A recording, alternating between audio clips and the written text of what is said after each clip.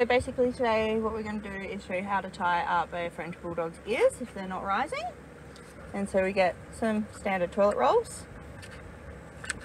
We'll measure them roughly to the dog's ear size.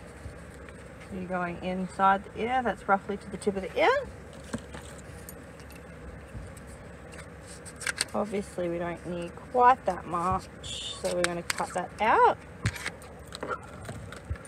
And we're going to roll it. You're rolling it so this is actually going to fit into your pup's ear like so. And because we don't want it to be hard, we're going to wrap that in some tape. So we'll use your tape here to wrap this in. So, whoops, turn around, there's a mosquito, turn around. Yeah. Right. So we want to make sure it's right in the ear. So we've got a nice curve around your ear here, and we're sticking here and wrapping it around. So we want a nice adhesive roll to ensure that it doesn't get pulled off. And then we're going to do the other ear. I know it's not much fun, but you'll look very beautiful when it's done.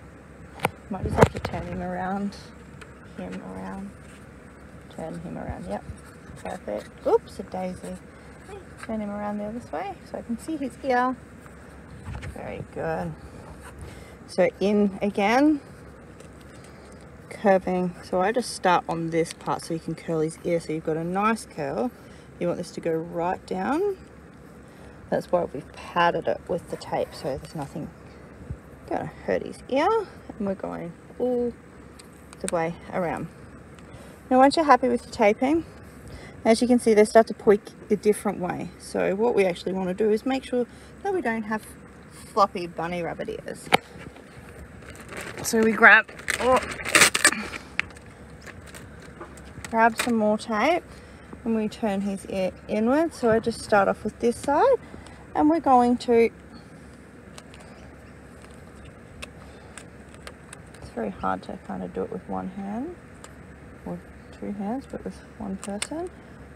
You want them, so you want to try and get it apart, and then you're going to do this, and we stick it back to the tape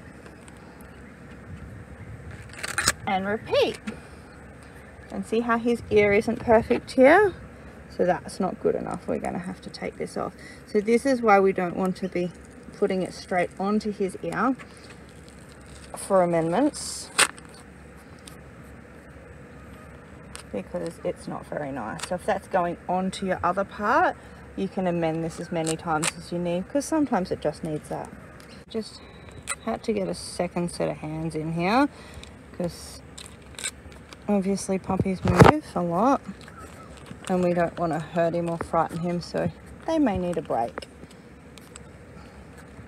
So this is basically how you want your ears to look. They're nice and pointing forwards. They're taped, they're not going to go. And if you've got any of this is sticky here, you want to fold it back, because we don't want him getting stuck to bedding or anything like that. So if you can just tip his head forward. So that's what his ears should look like.